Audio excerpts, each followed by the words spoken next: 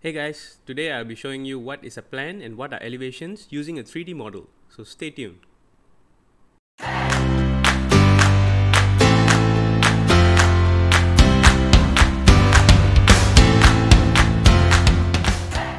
This is a 3D solid, three-dimensional solid. So here we have many different faces and the vertices, that means these I, J, K, L, the vertices have already been lettered, and these are called edges. The dimensions are also given. Now let's look at what a plan is.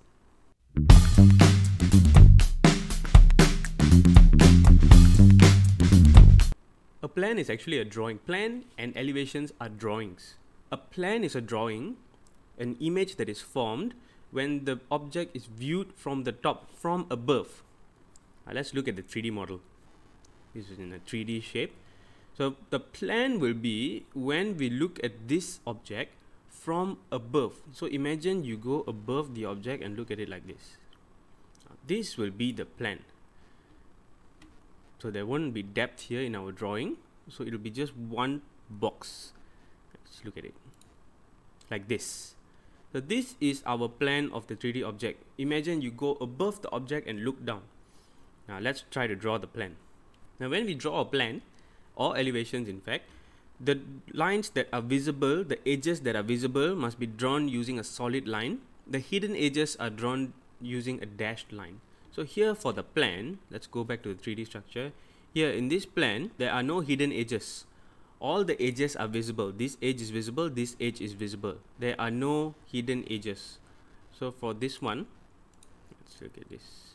So here we can see it looks like as if there are three rectangles here.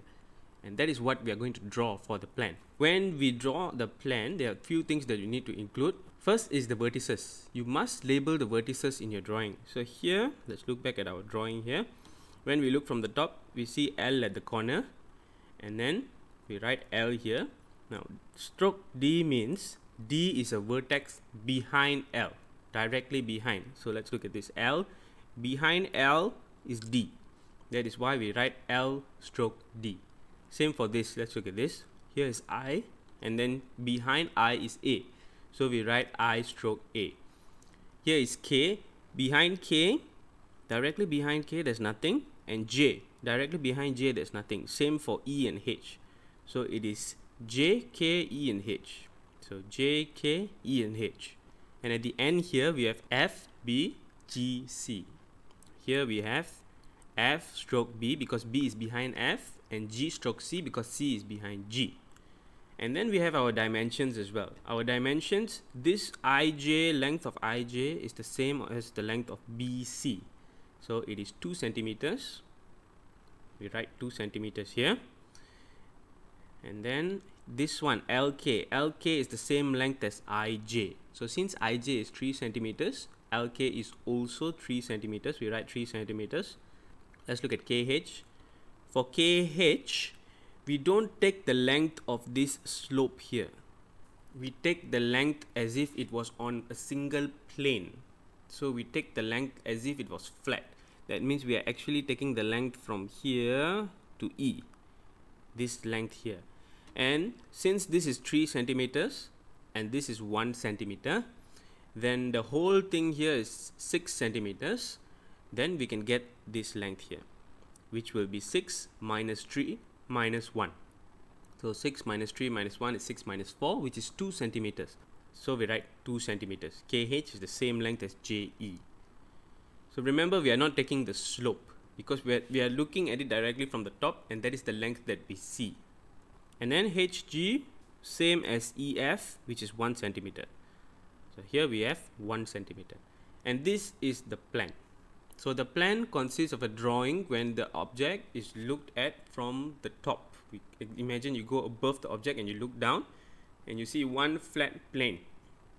And this is the drawing of the object. Remember to label the vertices, and the edges must be given their lengths. And this is the plan. Now what about elevations?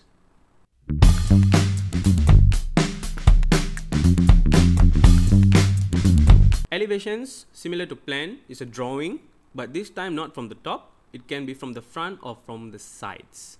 So elevation is an image when it's viewed from the front or the sides. Look at this, X is from the front, Y and Z are from the sides.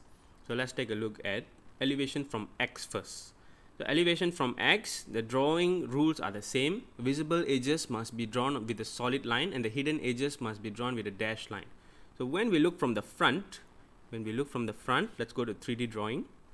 When we look from the front, so the front will be like this. So when we look for the front, we can see that there are no hidden edges.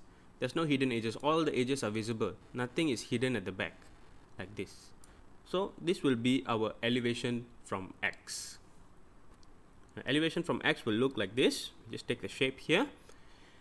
The labeling of the vertices are the same.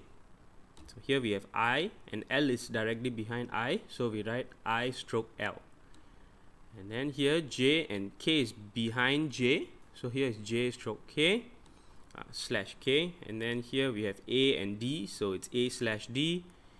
E and H behind E, so we write E stroke H, and then we have F and G at the back, so it's F slash G here, and B and C, so it's B slash C. Then let's look at the dimensions. Here IJ is 3 centimeters, so 3 centimeters. IA is 4 centimeters, 4 centimeters. AB is 6, AB is 6. Here FB is the same length as GC. So since GC is 2 centimeters, FB is also 2 centimeters. And then here EF is 1 centimeter, EF is 1 centimeter. So here we don't need to know the length of this line to draw it, because we can draw this line IJ here, we can draw this edge, and we can draw this edge EF, and then we can just connect the line. Okay, so there's no need to find out the length of this line to draw it. As long as we draw this and this edge correctly, we can just connect the two vertices here, J and E, and we get our line in the right dimensions. So this is elevation from X. Now let's look at elevation from Y here, from this side. So let's look at our 3D structure. Now we want to look at it from Y. Y is here, this side. Okay, so let's get it flat. Okay, so when we look at it from Y, you notice that we can see the line here. This line here is visible. This is a visible line. So when we look at it from Y, we can only see 2 squares. It looks like as if there's only 2 squares here, and this line here is visible here. The line here is visible. So that is how we draw it. We draw a visible line using a solid line. Our elevation from Y is very simple. It's just 2 squares. And then as usual, we label all our vertices accordingly. We have to be careful to see whether there's anything directly, any vertex directly behind the front vertex. Like for example, F and then E is at the back, so it will be F slash E here, and so on for everything else. And our dimensions, when we look from this side, this is 2 centimeters, so FB is 2 centimeters as well, 2 centimeters. And then here again, we are taking JF here. This is the line where we decide the length, not the slope. We don't take into account the slope. We are looking at it from this side. So when we look at it from this side, this is the length that we see. And the length here will be, since GC is 2, FB is 2, then here we are looking for FJ. So here FJ. So this one will be 4 is the whole thing, IA minus FB, which is 2 centimeters. This is 2 centimeters and the whole thing is 4, which means the remainder here is 2 centimeters as well. So here we have 2 centimeters, 2 centimeters and 2 centimeters. So this is the elevation from Y. Again, here there's no hidden edge, and so there's no need for any dashed line.